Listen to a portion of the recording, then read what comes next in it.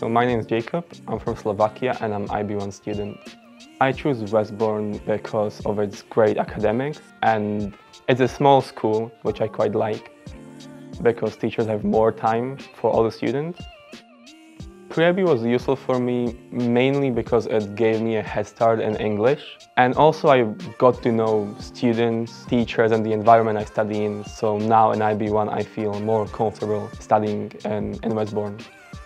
So the support I get specifically in physics is our great physics teacher, Ms. Owen, who really helps us to be ambitious and go after our dreams in the subject. We have really good preparation for the UCAS applications and university interviews, so I feel more comfortable applying to universities next year.